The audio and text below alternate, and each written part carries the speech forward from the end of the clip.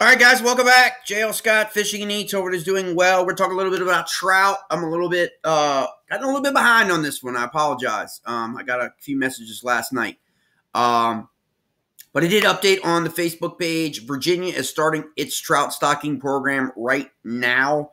You can go to the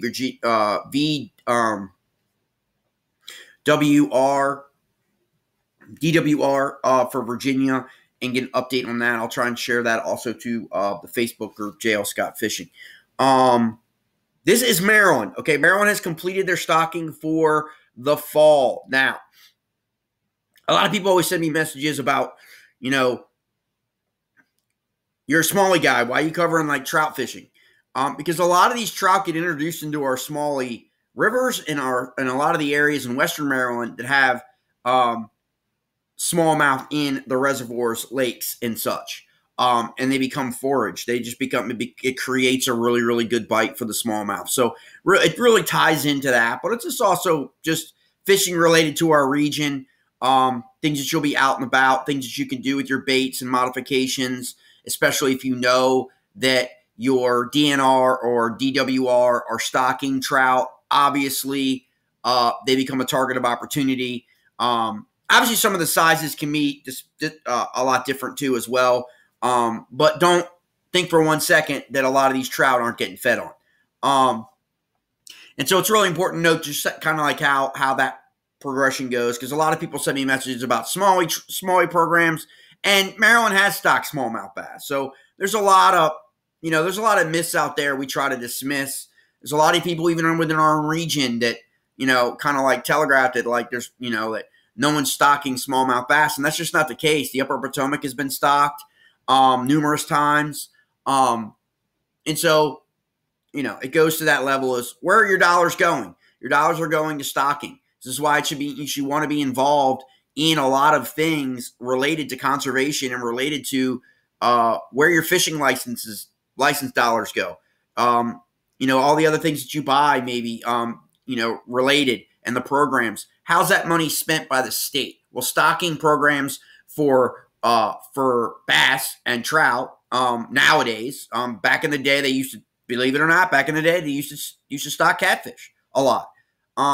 That's changing. So it's important to know like what's going on. And so here's the Maryland trout stocking activities map. You can easily find that. If you have problems finding the link to that, just message me. J.L. Scott Fishing and Eats on Facebook, or if you have, if you're one of the Smallie chasers and you have my phone number, just text me and I will, I'll text you the link right away and you can look at it. Now, I will say this caveat to the activities map. This is the trout stocking activities map designated by the state to identify to the public where trout are being stocked. That does not mean, however, that every one of these blue dots that you see on the screen, you are eligible to fish, because there are always restrictions in place at different times of the year, okay? We call these closures. So closure 0 means it's open. There are no closures, okay, that you need to concern yourself with. So open fishing, right? Closure 1 and 2 are normally in the springtime. So they close, and closure 1 is the 19th of March to the 25th of March. That's closure 2. Closure 2 is the 19th to the 25th. Closure 1 is the 5th of March to the 25th. And on March 25th, 2024, in March, that pretty much opens up like the season where there's no closures. So trout is fully, you can go fishing for trout pretty much everywhere. Now, there's some areas in Virginia as well that will have areas of certain rivers or streams or parks or whatever that may have restrictions, either make potentially no trout fishing or no live bait fishing or artificial only, or all the different restrictions, things you got to make sure that you're aware of. But this is the activities map, and just a couple of the ones in the fall. About a dozen or so of these got stocked in the fall, but you can find that out by moving right up to them, okay, and clicking on them, okay. And it tells you, like Blair's Valley is a popular one. You guys have seen some videos on my YouTube channel from Blair's Valley. Okay, so back in October, last month, on October 10th, they stocked 500 rainbow trout. That's a little less. That's less than I believe they stocked in Blair's Valley last year, okay, which could be a good indication. That could be a good indication that the trout population is sustaining itself, that they didn't need to stock more, but they did stock 500 rainbow, okay? And so you're gonna find, and then here's one like really, close to Blair's Valley, the Licking Creek main stem, where they stocked all three of the fingerlings, okay? They stocked rainbow, they stocked golden, and they stocked brown, okay? Those are the three species of trout that Maryland stocks predominantly throughout the state, okay? Is your rainbow trout, your golden trout, and your brown trout, okay? But you can easily go on the site, click on these, find these. Predominantly, you will find that the fall stockings took place in the greater Washington area, the Piedmont section, and a lot of that has to do with weather and the water temperature and all of that stuff. And then you'll find out west, let's click on one out here, last time this was Savage Reservoir was stocked the last time in December of 2022, okay? Let's click on another one here, Deep Creek Lake, same, December 22. Okay, those are pretty good fisheries that probably don't need the stocking resources like others do, in my opinion. So that's kind of understandable. But then you're going to have them. Here we go. Broadford Lake, okay, Western Maryland, stocked in March, okay? All through this part of the state, you're going to find that they're going to be March and April. There's April, 500 rainbow trout. March, New Germany Lake. Parkview Pond, 500 rainbow and golden on March. See, in that part of the state, you're going to find that they're going to stock those in the spring, and in the Piedmont section, they stock them in the fall.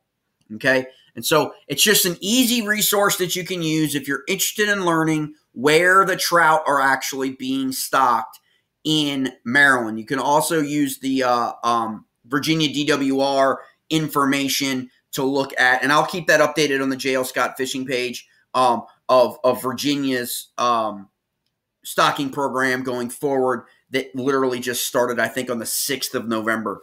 To give you an idea there as well, because they have a pretty substantial stocking program as well. But that's it. Again, that's the Maryland Trout Stocking Activities Map. You can find that. If you need the link, do not hesitate to message me on Messenger at J.L.ScottFishing&Eats.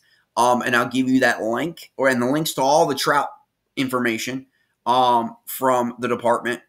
If you're interested in that, and you want to utilize that as another resource, if you're planning to go out to any of these lakes to do any fishing whatsoever, you'll kind of have that in the back of your head that you understand that it recently has just been stocking, and that could be a definitely potential opportunity to increase the bite, increase the catch rates, all that, if indeed the fish are actually feeding up. Because they're going to push a lot of that bait fish, because that's what it becomes bait fish. They'll push them back up into the creeks, back up into the arms, back up into the bank area, and start feeding up if they actually locate, 500 trout being thrown into a certain area. For sure, it's kind of crazy when you see that happen, when you come across that, and you timed it right to where you were there right after the stocking. So it's kind of fun. It's kind of fun to see. It's also kind of fun to volunteer and to get out and be part of the stocking, help stocking some of these streams and rivers and lakes and such, and to be part of that as a volunteer to help out with that and to gain a lot of that knowledge, pick people's brains who do this for a living, that no trout, no bass, no the other species of these lakes and reservoirs, and the biologists and all that stuff. So it's always a great. Hey, it's your boy Troy. Check out this citation number 21 of the year.